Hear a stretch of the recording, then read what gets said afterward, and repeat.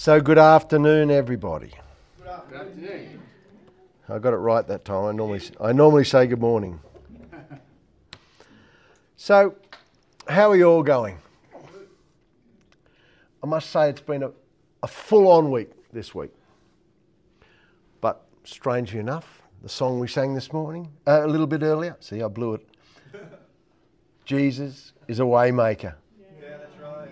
Amen. He made a way. I felt dry and distracted through the week. And I get up early, I read the Word, and I pray probably not enough. In fact, I know I don't pray enough. What is enough? What's enough prayer? I think he says in the Word, pray without ceasing. Yes. Yeah. Okay, I don't do that. And this world we live in, it takes everything it can and gives nothing back. Now, our Lord Jesus, after he was baptized, went into the wilderness. And he went into the wilderness for 40 days and 40 nights. And I've said this before, then comes the biggest understatement in the Bible. Yes. Matthew 4:3. He was hungry. Go figure that. 40 days without food. But what happened? Well, the enemy came. Yes, that's right. Now, the enemy is still around today and he's still tempting people. And do you notice that he picks the most opportune time for him? But we need to be like Christ. We need to be ready. So when this happens, we have scriptures. Did you notice I said when this happens? Because it's not if, it's when. And I think all of us have probably been in a when moment, not an if moment already.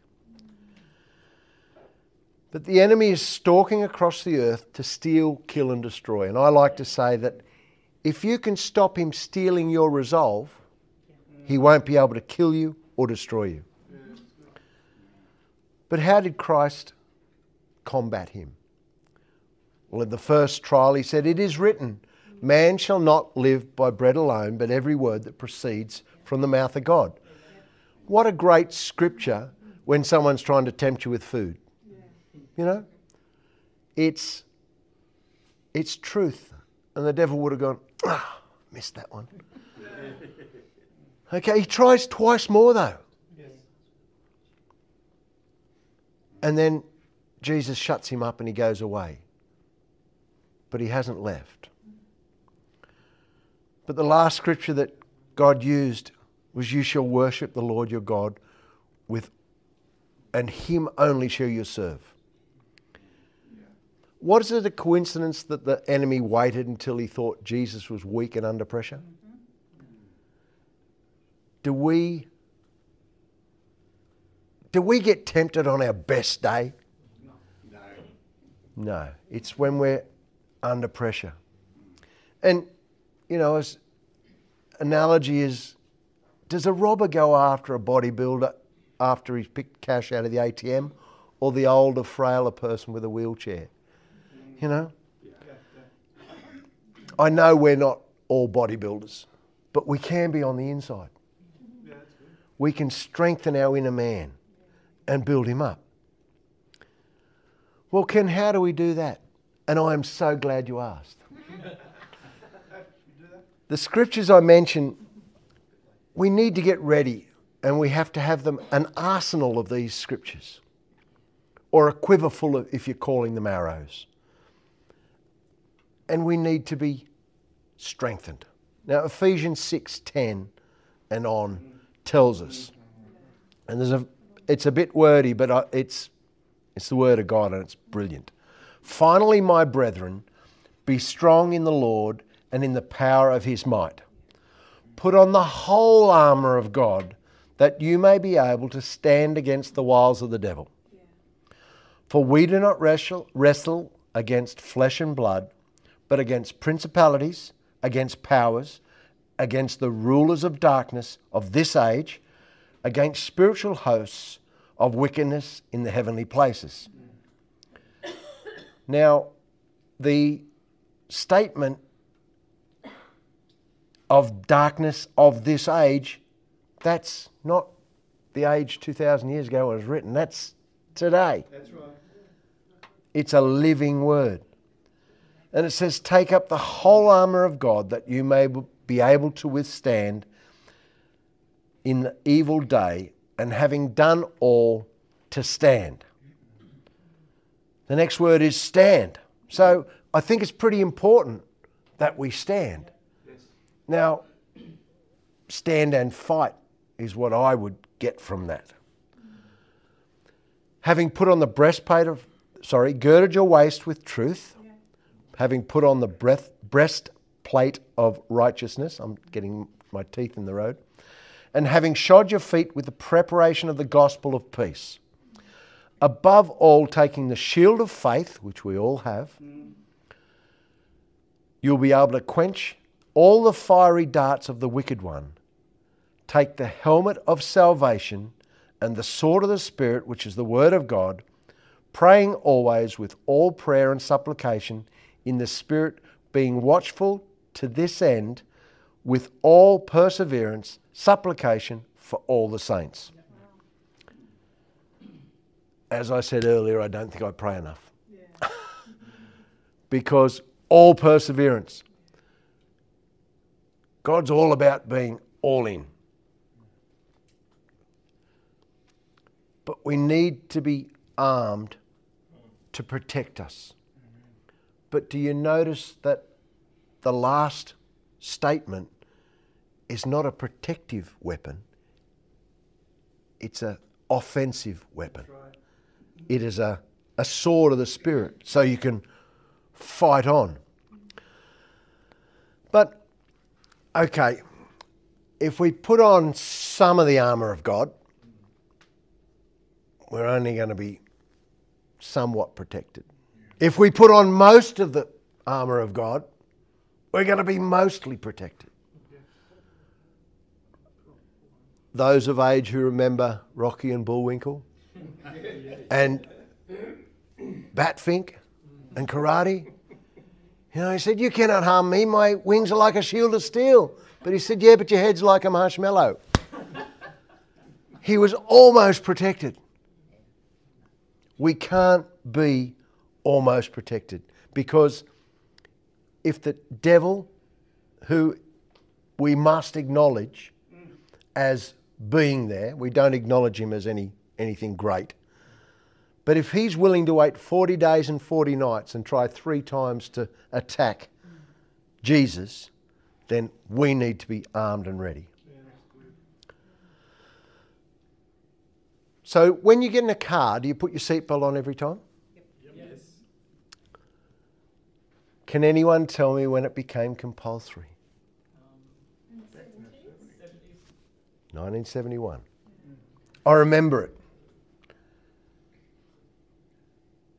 The factory fitment for an E.H. Holden was to drill a hole from the outside of your car between the front and back doors and put a bolt in. And bolt the seatbelt to the inside. That was the factory fix. And there's this bolt head on the outside of your car. It was chrome. Not always. But people used to, just to comply with the law, loop it over their shoulder. I saw someone get booked, because they had it looped over their shoulder, and they said, "Sir, I'm wearing it." And the policeman said, "Well, that's strange because it's hanging out the bottom of the door." We can't pretend to wear it, the armour of God. We can't almost wear it. We have to wear it. We have to put it. Jesus doesn't want us just to be in fight mode. In John 4:10, he offers us living water. In verse 14, he tells us that if we drink of this living water, we will not only never thirst again, but the water will become a fountain springing up to eternal life. How good's that for a drink? Like, keep your Red Bull, keep any of those things. Living water that springs up to eternal life. And he doesn't just want to refresh us and load us up, because in Matthew 11, he says, "Come to me, all of you who labour and are heavy laden, and I will give you rest. Take my yoke upon you and learn from me, for I am gentle and lowly in heart, and you will find rest for your soul, for my yoke is easy and my burden is light." So I want to make it as simple as I can for me to understand, and if you get it as well, that's great. I'm preaching to myself. Jesus will refresh us. He'll give us living water to eternal life. He'll equip us to resist the enemy. So, what is the answer to every question that every one of us got asked at Sunday school? It's Jesus. He is the answer. He's the way, the truth, and the life. But he's indescribable. Yes. Because here on earth we do not have the language to tell what he's like. But do you know the problem? In this world, it's not asking the question. This world doesn't care, doesn't want to know, does not want to ask the question, because the answer might not be one, it mightn't fit into their realm or their circumstances. And a lot of people tell me, I can't understand the Bible. I don't get God. I don't get Jesus. It's just all too big to sort of try and contemplate. I've been listening to Chuck Missler. Great theologian. And he made this quote: "A God small enough for my mind to understand probably won't be big enough for my needs." We've got a big, big, big God.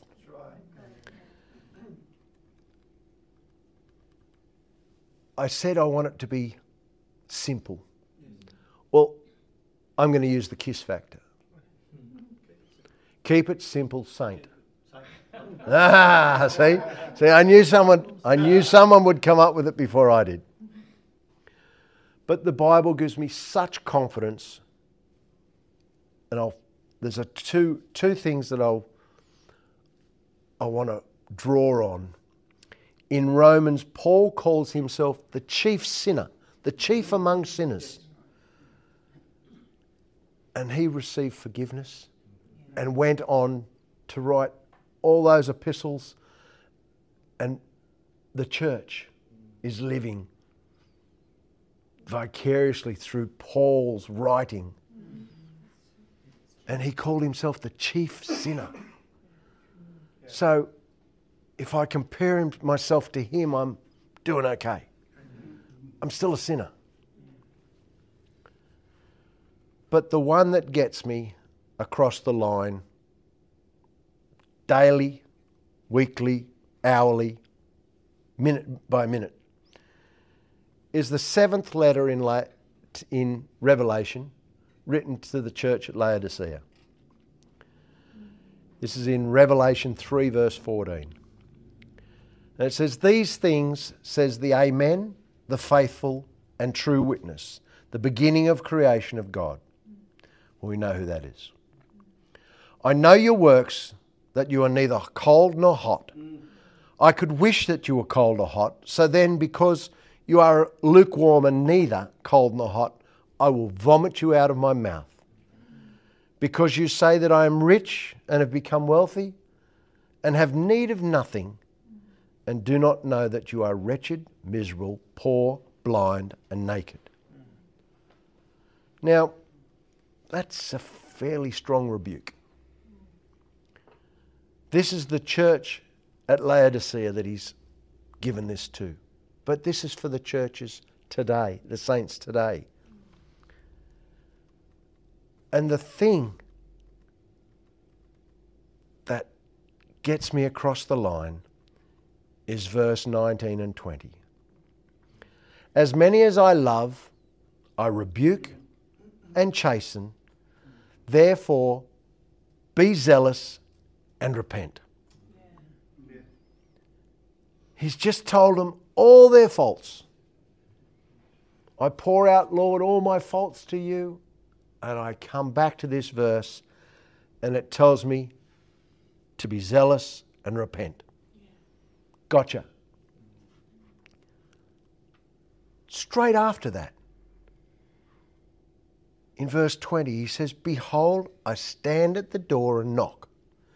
If anyone hears my voice and opens the door, I will come in to him and dine with him and he with me. This church that's doing all these things wrong, he's standing at the door and knocking. He's forgiving them, telling them to repent. And he's there, ready to pick up the pieces. Regardless of your sin, my sin, he's there with open arms. As a kid, I always thought that God was this monster or big ogre type, huge person trying to stop me getting into heaven. Because of all the things I'd done wrong. You've done this, you've done this, you've done... He wants us to come to heaven. Yes. It's exactly the opposite. And the last thing is we all qualify. And I can tell you that from here. Thank you, Lord. Because you've all got ears. And he says, who that has an ear, hear. Guess what? We made it. We got 2 ears. So, we qualify. He died for all of us. He's forgiving each of us on a daily basis. Keep short accounts. When we muck up, again I use a when, not an if. Lord, I've blown it again. Forgive me. Yeah. It's done. Yeah, that's right. It's simple. Yeah. Love your neighbour as yourself. Love them as God loves them. So, it is a simple gospel. He's made it so clear, yet this world today complain it's an allegory. It's strange wording. I can't understand it. It's written in Greek. Thank the Lord it is written in Greek because of the nuances that we can draw from the Greek language. Yes. The translations, well, some of them are a little bit different, but they're done with the thought to allow us to have the Word of God in our hands. Yeah, that's right. Yes. Like the Dark Ages were dark because no one had the Word of God. That's right. Except the Latin or the priests or whoever they were that could speak Latin. Like, no, that's not what it says. My Bible. How'd you get a Bible? Well, they printed them. Everyone's got them now. We are so blessed that we can meet like this openly, with a Bible, sing songs to Jesus, lift up His name and worship Him. We are truly blessed in this country at the moment. Let's see what they do in the future because they're trying. But I know everyone here. But I said when we first started the church that I would give an opportunity. Yes. Because I don't know where you are at the moment. Yeah. I know where He is. He's standing at the door. Yes, that's right. Right beside you, knocking. Yeah. Yeah. He's knocking on that door. So let's all close our eyes. Lord, Heavenly Father, Come into this place, Lord. Repeat after me if you will. Dear Lord Jesus, forgive me, I'm a sinner. I repent of my sins. I ask you into my life. I pray tomorrow I can be different to how I was today. And that you will be with me everywhere I go as protection against the enemy who is trying. But I thank you in Jesus' name. Amen.